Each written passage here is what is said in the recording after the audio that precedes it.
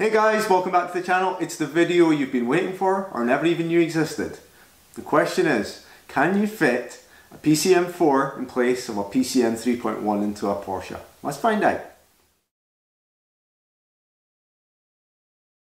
Last year you'll remember that I installed the joyeauto system into the PCM 3.1. And to be honest, I've been really happy with it. As a standalone product, it was really good. It was a shame that it was being held back by the PCM itself. I read about a guy that had actually successfully installed the PCM4 into a 991.1 vehicle. And to be honest, when I first read it, it felt like it was something that was way out with my comfort zone, and I quickly forgot about it. But I had that nagging feeling that it would be nice to have something with a higher resolution, something that was more integrated, something with better touch, and something that sounded a little bit better. And so it's at this point I need to introduce a new car to the channel. This is my wife's Cayenne 958.2, more affectionately known as Maxi. And it's this very nice Porsche, that has given me the courage to go ahead with it. And the very last 958.2s came with PCM4. This one's a later build, but it still came with PCM 3.1. If I compare that though with the 981, I think there's a way better chance of everything working in this car. And we can try it out here before we try it on the 981, which never had PCM4. Of course, it came in the 718. It's going to make a great test mule. And honestly, not once did it cross my mind that I might mess up my own car. That's not why I'm using the Cayenne. I mean, honestly, it's not. I'm going to pull the PCM 3.1 out of this. Very easy. You take the air vents out and then there are 4 bolts to remove. Disconnect everything. And we're going to compare the PCM 3.1 with the PCM 4 that I've bought on the bench. Let's go do it.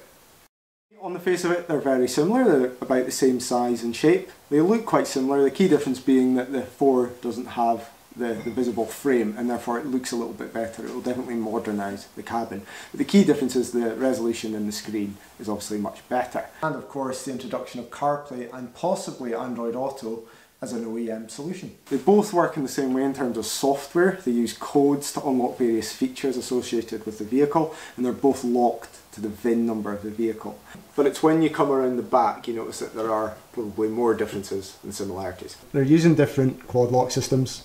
52 versus 40 on the old 3.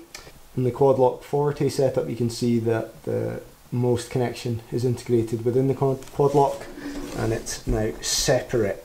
Sound wise, PCM4 can be coded to accept a most bus connection to an amp or can amplify internally. However, they are using a slightly different connection and most protocol. So whether or not PCM will work with an existing Bose or Burmeister setup is unknown at this point.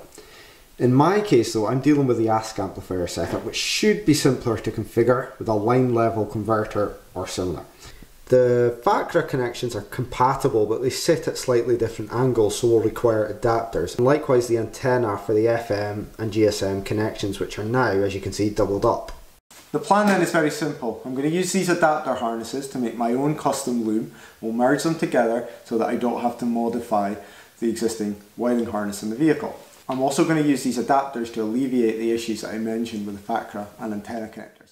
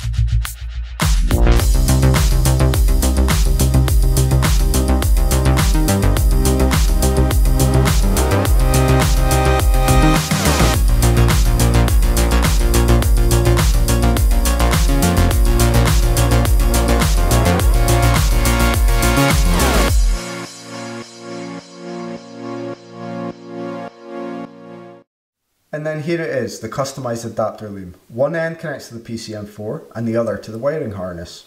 Unfortunately, there is no dedicated remote wire coming out of the PCM4 for the amplifier that I have, And so I'm using this line level converter to actually power up the amp.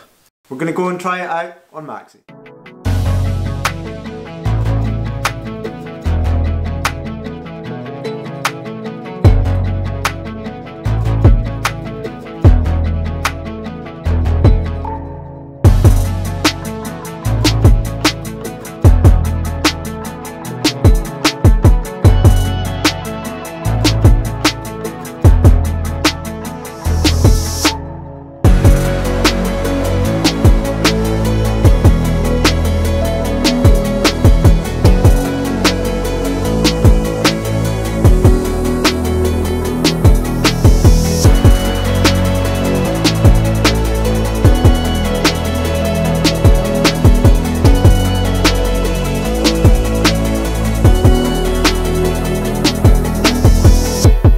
Now we've got the unit installed, I can see that I'm not receiving all of the CAN messages necessary. As you can see, there's no trip data coming from the cluster.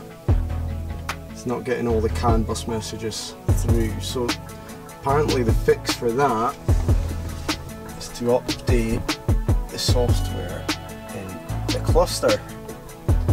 So that is what we're about to attempt now. Wish me luck.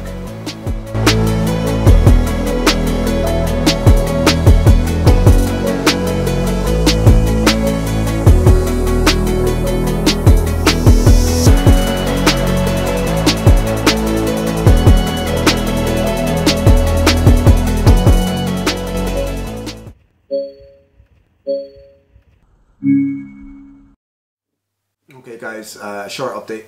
It's not going well. I've tried to flash the cluster 3 times and I'm getting absolutely nowhere. 25%, 20%, 15%, it varies. But it's not working. I've tried everything. What makes matters worse is that I've tried to revert the software back to what it was and it won't do that.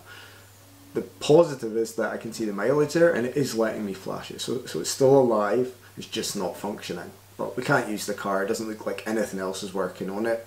And the right hand side is completely blank. Even when you turn the key you get absolutely nothing. Not good. But yeah, I'm not looking forward to telling my wife that she can't use her car. I'll be in the same state as the cluster. This is not good. If anyone would like to put me up for a few nights, that would be great. I might need that.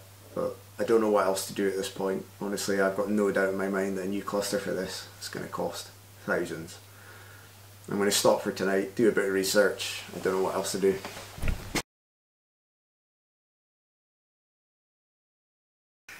Good morning guys, I'm in a better mood today. I'm not going to lie, I had a pretty rough night last night. I didn't sleep all that well.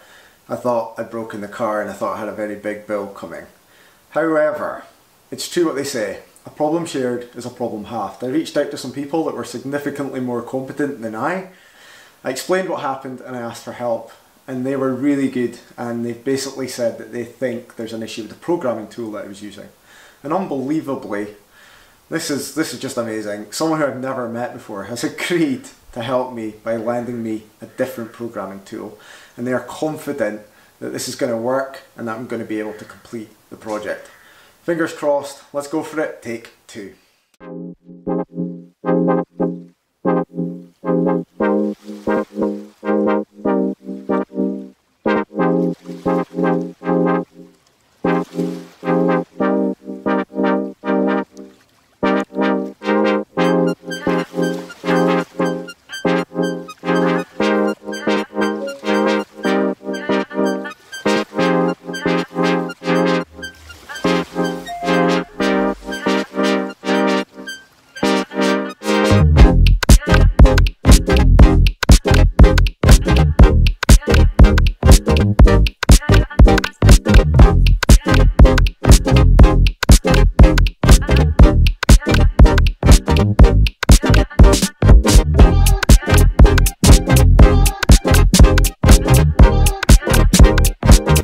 Hey, look, it's now showing the temperature and it knows that the ignition's been on for 6 minutes. Okay, it's communicating.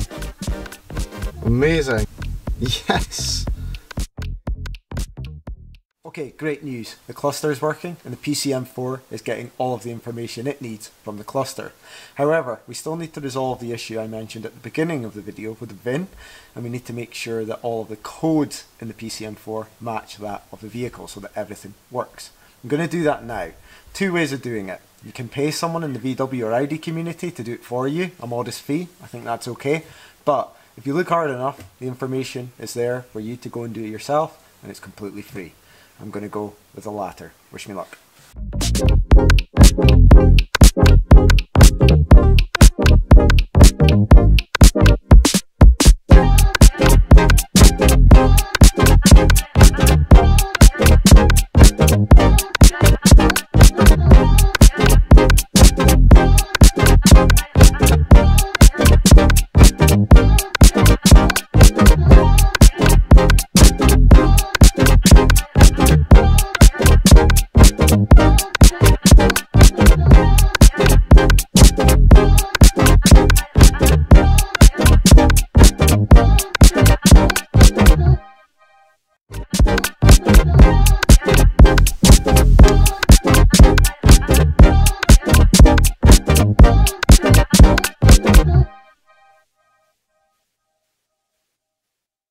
So then guys, we've done it. PCM4 installed into a car with PCM 3.1.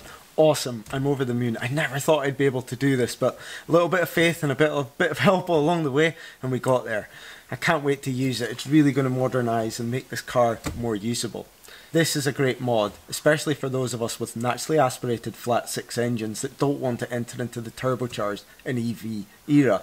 GT4s and GT3s aren't easy to come by. And of course I've decided to do this in the 981, and it's going to be covered in part 2 of the video, along with some of the teething issues I got here.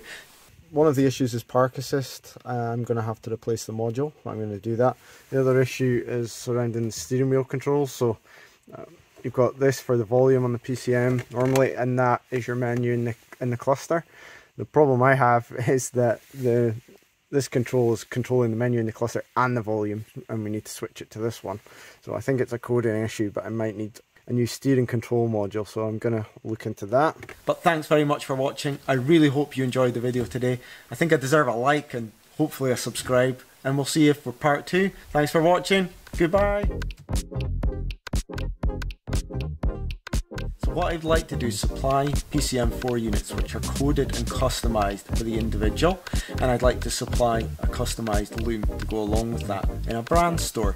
For those of you who are crazy enough to do this yourself, and I'm glad that there are some of you who are like that, I'm happy to help. I ask 2 things. The first is that you subscribe to the channel, and the second is that you give a donation to the channel using the super thanks button below. Don't underestimate the development costs that went into this one behind the scenes, and I would appreciate it, and it will help us grow and do more.